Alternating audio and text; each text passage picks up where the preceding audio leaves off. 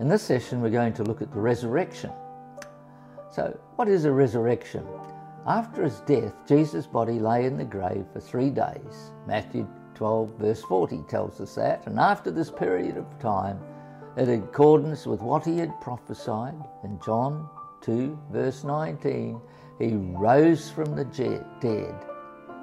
John chapter 2 verse 19 tells us, Jesus answered and said to them, destroy this temple, and he's speaking of the temple of his body, and in 3 days I will raise it up. So he rose from the dead. This resurrection or raising of Jesus' dead body to life again was through the power of the Holy Spirit. In Romans 8 verse 11 it says, but if the Spirit of him who raised Jesus from the dead dwells in you, he who raised Christ from the dead will also give life to your mortal bodies through his Spirit who dwells in you. And what Jesus did was he declared before all men that he was the Son of God. Romans 1 and verse 4. What it does, the resurrection, that is, it shows us the defeat of man's greatest enemy. And our greatest enemy, 1 Corinthians 15:26 tells us that their last enemy, which shall be destroyed, is death.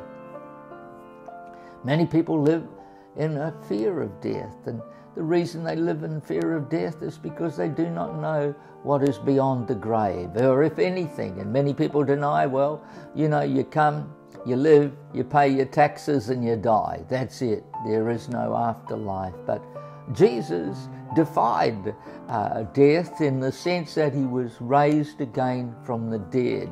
And as such, he promises a resurrection of our own mortal bodies. So why was Jesus raised from the dead, you might ask? Well, firstly, it was to make us a new creation, 2 Corinthians 5 verse 17.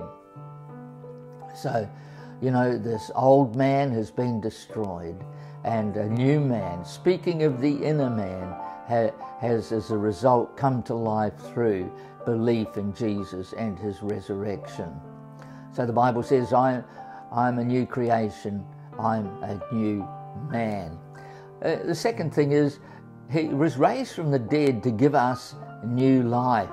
And we can read that in 2 Timothy chapter 1 verses 9 to 10. So there's a number of scriptures that I'm going to give you. In fact, a lot of scriptures in this passage in this session today. So another reason that Jesus was raised from the dead was to give us hope. We all need to live in hope. And a lot of people live without hope in this world. And that's horrible, to live without any hope, without any thought of there being a future. And 1 Peter chapter 1 verse 3, the scripture says, blessed be the God and Father of our Lord Jesus Christ, who according to his abundant mercy has begotten us again to a living hope through the resurrection of Jesus Christ from the dead. And if you want to look at another scripture there in relation to that, I would recommend to you 1 Corinthians 15 verses 18 to 19. Another reason he was raised from the dead is to make us a son and joint heir in his kingdom. How good is that?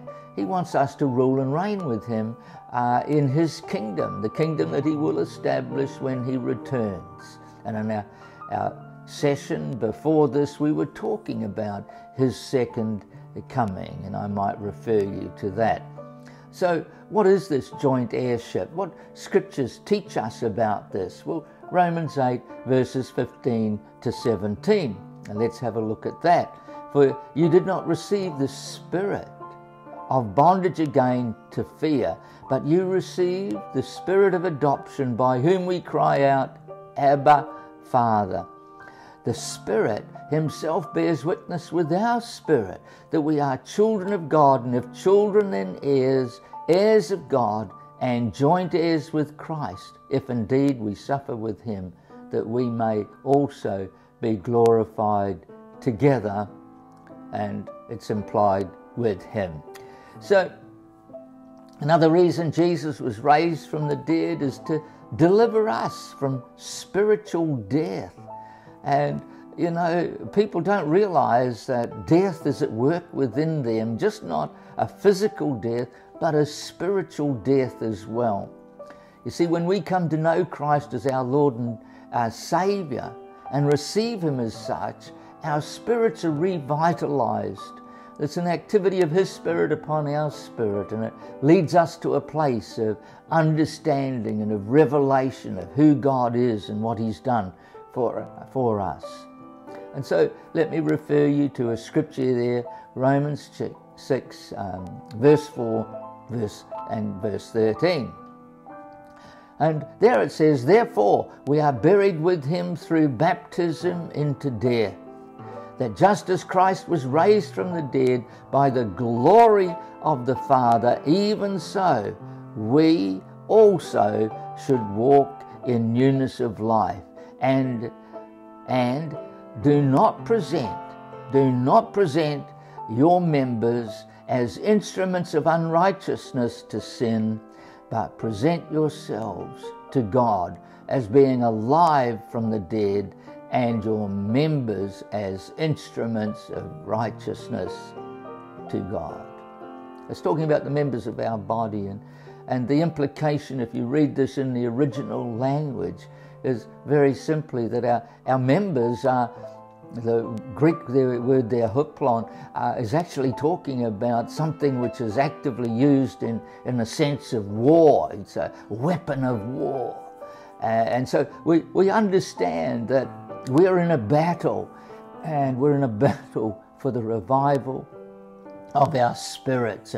And so in actual fact, when it's talking about a burial in that passage, it's talking about the acceptance of Christ as Lord and Saviour, and our testimony that the old man has been buried, which we signify through water baptism. Another reason that Jesus was raised from the dead is to give us victory over Satan.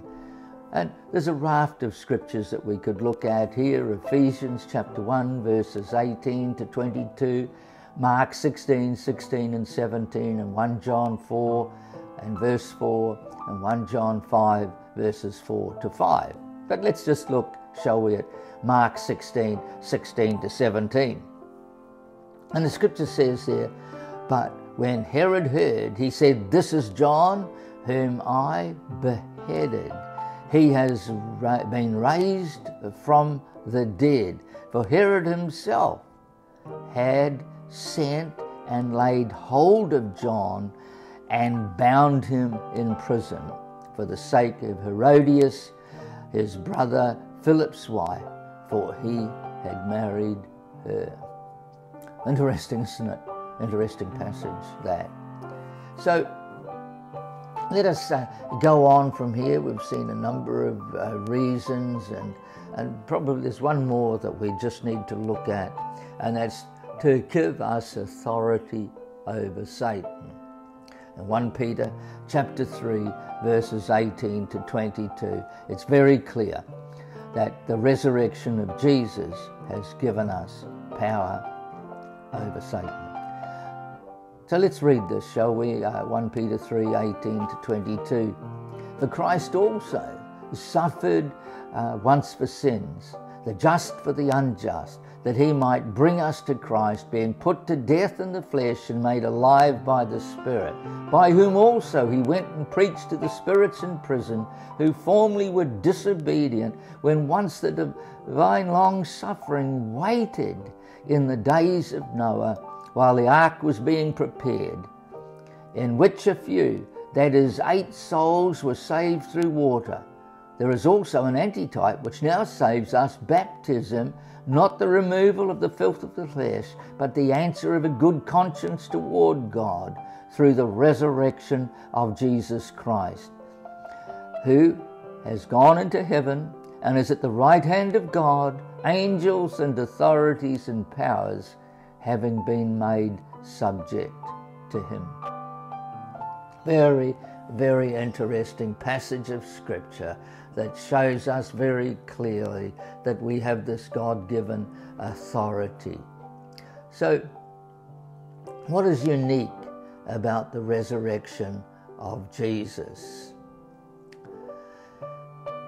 Well, Jesus, the Scripture says, is the first fruits of those resurrected from the dead in 1 Corinthians 15 verse 20. And as such, he's the only living person that we can certainly declare did not die again after his resurrection. There were a number of people resurrected. Jesus resurrected people in his day. And the Old Testament tells us of both Elijah and Elisha who resurrected the dead.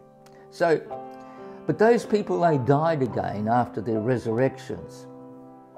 Now, the thing is that Jesus, on his resurrection, 40 days later, in actual fact, ascended into heaven. And because he is the Son of God, he's made it very clear to us that he lives and abides forever because he's seated at the right hand of the Father, evermore to make intercession for us. So the Bible, as I've said, records many instances where people were resurrected from the dead by those who served God. But all of these died again. In the Old Testament, for instance, we read of the Shunammite son, and I'll just give you a couple of references here in 2 Kings 4 verses 32 to 37, the Moabite man in 2 Kings 13, 20 to 21. And then in the New Testament, we see a raft of people, Jairus' daughter in Matthew 9, 18 to 26, Jesus himself in Mark 16 verse 6. Then there was the widow of Nain's son, Luke chapter 7 verses 11 to 15. There was Lazarus at Bethany, and Lazarus was a friend of Jesus. He was resurrected on the 4th day by Jesus. And we read of that in John chapter 11 verses 1 to 44. There was Dorcas, who was raised by Peter in Acts 9 verses 36 to 42. So we also read in the Scriptures of the previous saints buried at Jerusalem at the time of Jesus' resurrection. And we read of this in Matthew 27 verses 51 to 53. And what happened there, at Jesus' resurrection, certain saints in Jerusalem, they were resurrected from the dead. They came out of the graves. But all those ones died again at their resurrection because their resurrection was not to eternal life. But there is coming a resurrection for us all, which is unto eternal life, which is like Jesus' resurrection, and this is what has been promised to us. So how are we to understand the resurrection? The resurrection in the Old Testament is associated with the messianic hope of the day of the Lord. And let's have a look at a couple of scriptures here. Daniel 12, verses 1 and 2. And the scripture says this: "At that time Michael shall stand up, the great prince who stands watch over the sons of your people. And there shall be a time of trouble such as never was since there was a nation, even to that time. And at that time your people shall be delivered, every one who is found written in the book. And many of those who sleep in the dust of the earth shall awake, some to everlasting life, some to shame and everlasting contempt." So the resurrection then is seen as an event subsequent to the time of trouble and a time of desolation that Daniel speaks of. And if we are careful, and if we look at some of the passages that Jesus gave us in relation to the signs of those coming, it is certainly a time of great desolation. In Isaiah, the resurrection is also seen during this time of great trouble. And we read of that in Isaiah 26 verses 19 to 21. The Gospel of John associates the resurrection as the hope associated with the last day, as the day of the Lord in John 11:24. We understand then that the resurrection will will occur at a time of great calamity upon the earth and is associated with the second coming of Jesus. So we look forward to that day. So there are different kinds of resurrection, and that's possibly something that we should look at, because Jesus clearly taught resurrection from the grave as for both the righteous and the wicked. And so in John 5:28 and 29, the Bible tells us to marvel not at this, for the hour is coming in which all that are in the grave shall hear his voice and shall come forth, they that have done good unto the resurrection of life, and they that have done evil unto the resurrection of damnation. Paul taught the same thing in Acts 24:15 and in 1 Corinthians 15:22. And in 1 Corinthians 15:22, Paul says this, for as in Adam all die, even so in Christ all shall be made alive. The above scriptures clearly show us that there is a resurrection of all the dead. If we were not to look at any further in Scripture, at anything else pertinent to this, we would think this resurrection to be of both the righteous and the wicked together. However, Revelation chapter 20 verses 4 to 6 talks about a first resurrection of the dead who reign with Christ for 1,000 years, over which the second death has no part. So there is a division then in the raising of the dead.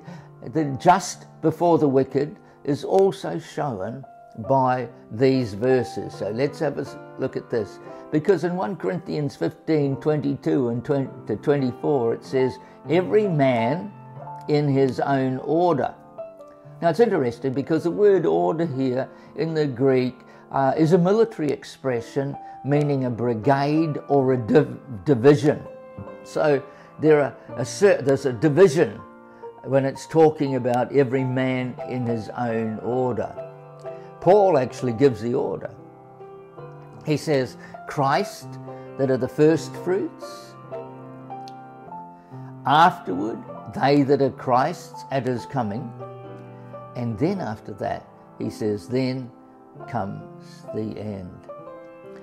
The scripture suggests two resurrections, one to life and one to damnation.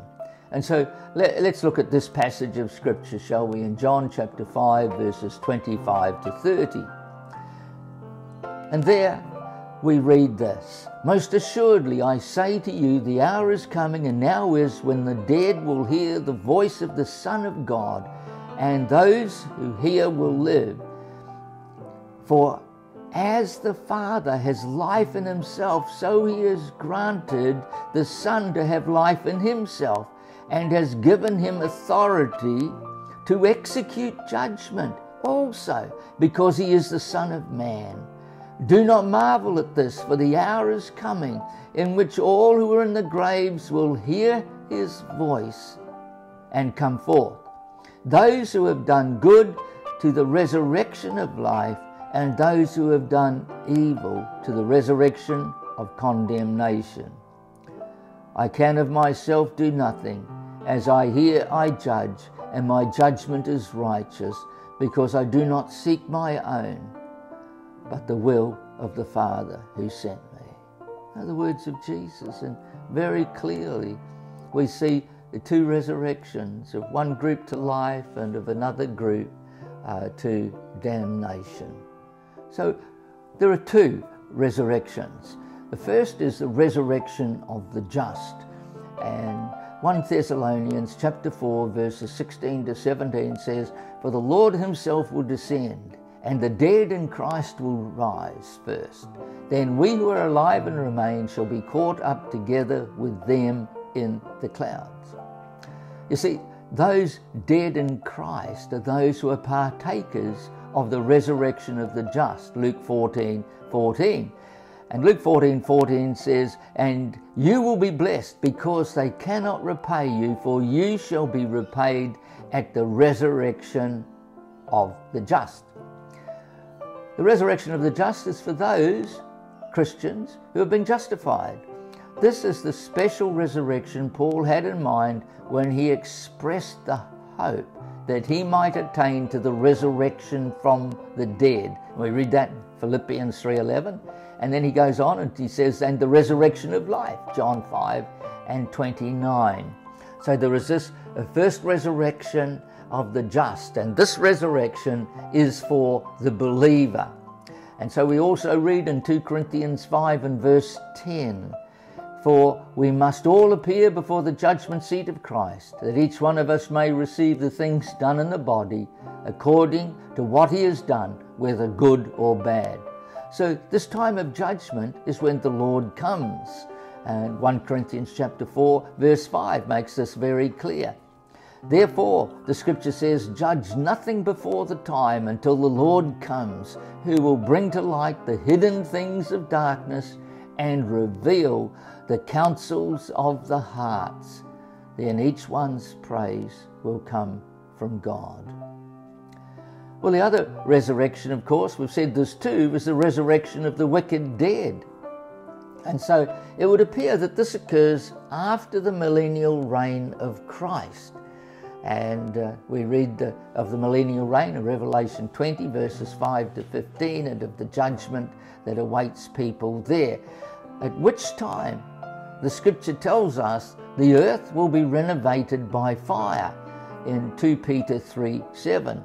But the heavens and the earth, which are now preserved by the same word, are reserved for fire until the day of judgment and perdition of ungodly men. And so the wicked dead are raised, they're judged, the scripture tells us, according to their works in Revelation 20, 11 to 15, before the great white throne. So these are those who are raised to damnation. And we read of that again in John 5, verses 28 to 29. Now, the resurrection, in actual fact, meets the need of every believer. And it is our deliverance, for instance, from the past. Your old sinful life has been put to death on the cross with Jesus and buried with him in the grave. So when Jesus was raised to life again, you were raised with him, leaving behind your old life in Jesus' grave. And Romans 6, 4 to 11. And I'm sure many of you know this passage, because if you were water baptized, very frequently this is a passage which is read. And Romans 6, 4 to 11 tells us this: therefore we were buried with him through baptism into death, that just as Christ was raised from the dead by the glory of the Father, even so also we should walk in newness of life. For if we have been united together in the likeness of his death, certainly we also shall be in the likeness of his resurrection, knowing this, that our old man was crucified with him, that the body of sin might be done away with, that we should no longer be slaves of sin. For he who has died has been freed from sin. Interesting concept, isn't it? This is typical of our death. It's typical of our death to sin. And if we have done this with him, our old man, which is crucified with him, we shall understand that we shall no longer be slaves to sin. Why? Because our old body's been dead. And then the scripture goes on and it says, for he who has died has been freed from sin. Now, if we died with Christ, we believe that we also shall live with him, knowing that Christ, having been raised from the dead, dies no more. Death no longer has dominion over him. For the death that he died to sin once for all. But the life that he lives to God.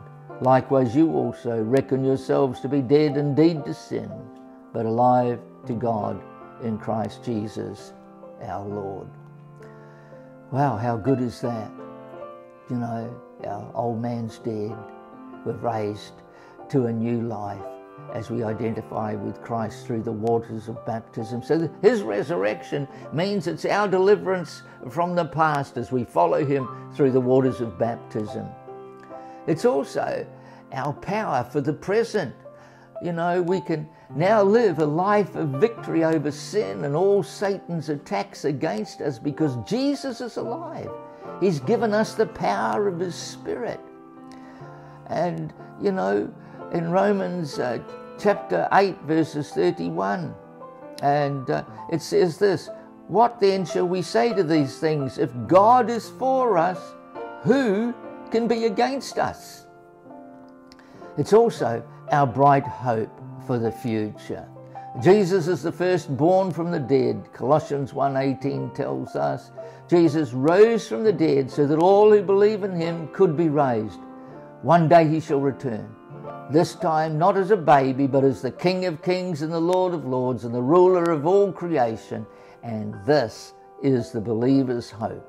If you want some scriptures on that, read 1 Corinthians chapter 15, verses 17 to 23.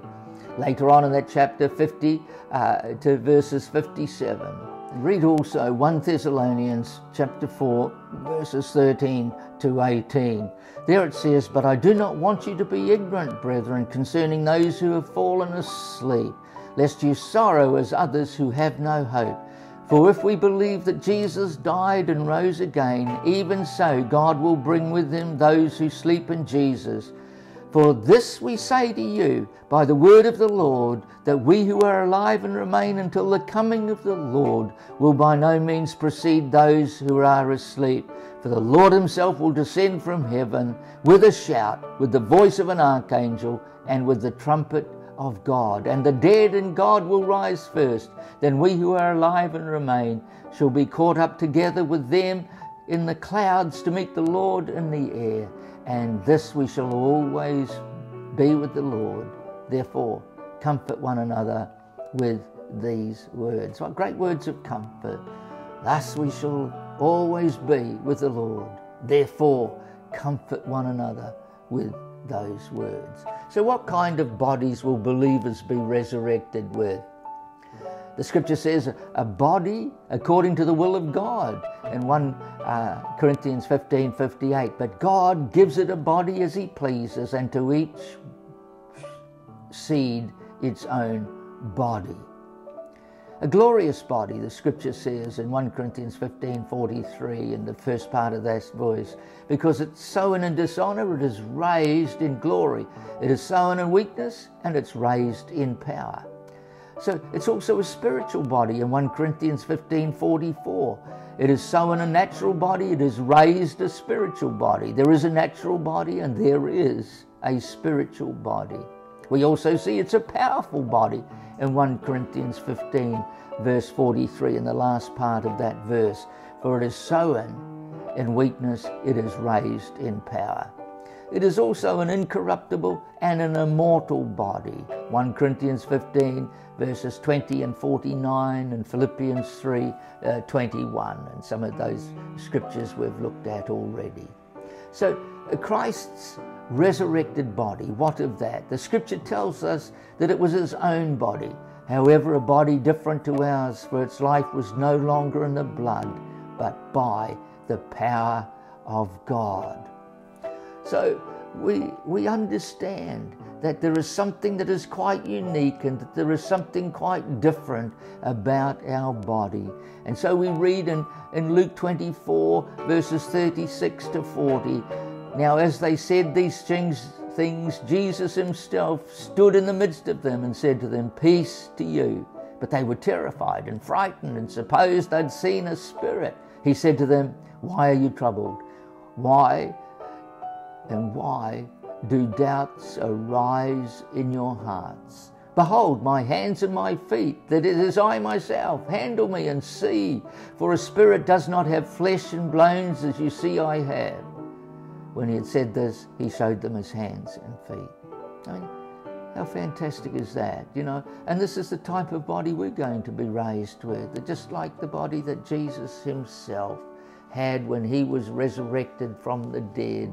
And there's some other passages of scriptures that you might like to read in this regard. John chapter 2 verses 19 to 22, chapter 20 verses 26 to 29, Luke chapter 23 verse 55, and Luke chapter 24 verse 3. So then, we need to just understand that our physical body will be just like Jesus' body. And it's interesting because it tells us that He will transform our lowly body, that it may be conformed to His glorious body, according to the work by which He is able even to subdue all things to Himself. So what a wonderful resurrection it's going to be. We'll have a body like His, and we will live eternally. We will live with Him. We will rule and reign with Him, because there is a resurrection that awaits all those who believe to eternal life and to eternal peace and to enjoy the presence of God forever. So just be blessed today, amen. There is something that's awaiting you that's good, and it's wholesome, and it's all of God. So God bless you.